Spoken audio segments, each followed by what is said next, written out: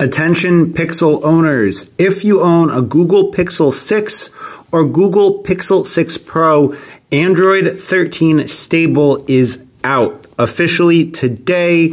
It's August the 15th, and you can go ahead and download the stable version of Android 13. Now, as many of you know, I've been using the beta version of Android 13 for a while, and I can tell you that the stable version, which I'm running here, and I'll show you the build number, this stable version of Android 13 isn't that different, to be honest, from Android 12 or Android 13 beta, which I was running. Here's the baseband version and the version of Android running, the build number, TP1A, whatever it is, that number at the bottom, if you guys care about that kind of stuff. Now, many of the really helpful tweaks that we had in Android 13 beta have made it over here, and one of my favorite tweaks that you guys should check out is the editable clipboard. So now when you have things in clipboard, you can go ahead and edit what that selection was. You can make changes to it. This is great if you need to copy paste stuff or maybe make some corrections or maybe make some tweaks to whatever you're trying to copy and paste.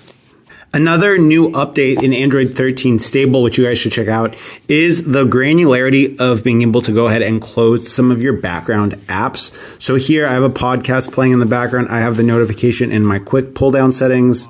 One app is active. Stop the background app, and the app is stopped. Now, in all fairness, I have noticed that it is really, really aggressive about auto closing apps in the background. I've had Spotify stop a couple of times, and I don't know if this is just Google's new algorithm. Maybe I need to reset the device so that it can relearn which apps to go ahead and be aggressive with in regards to killing and not.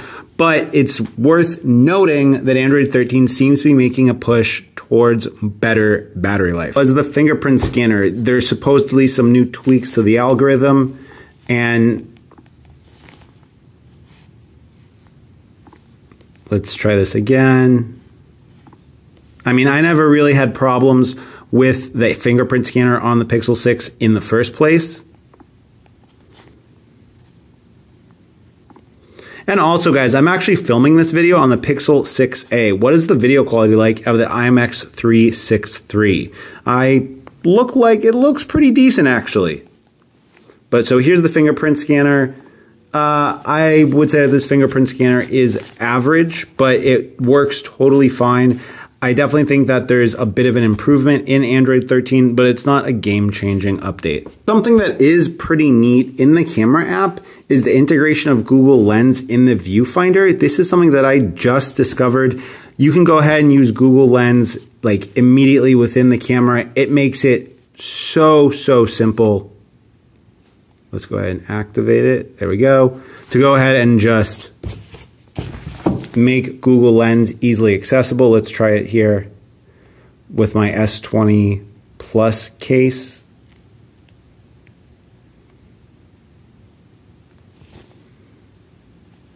And there we go, visual match for UAG S21 Plus case, guys. This is pretty great, to be honest with you, with how well it's been integrated into the natural camera app, into your regular camera app. You're more likely to use it. Are you someone that actively uses Google Lens or not? Personally, myself, I'm not a huge Google Lens user, but this makes it a lot more accessible, and I think I'm going to start using it more.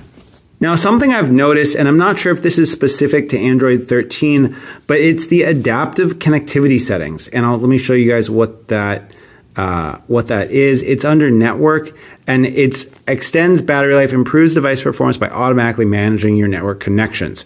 So on the Google Pixel 6a, which I'm recording this video on, I have the Google Fi network. On this device, I have AT&T, and I have noticed when I am taking WhatsApp calls, Telegram calls, etc., going back and forth between my Google Fi and my Spectrum internet here at the house, this handover is a lot more seamless.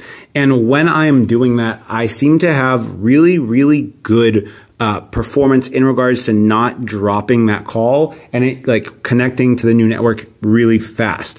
I'm not exactly sure if this is something that's just new in Android 13, if I'm just recently like experiencing it because I have Google Fi.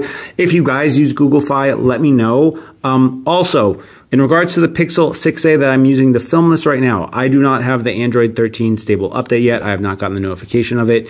If you have a Google Pixel 6 or Google Pixel 6a, comment down below if you guys have updated to Android 13 yet, if you're using the beta previously, etc. And until next time, it's been Mitchell.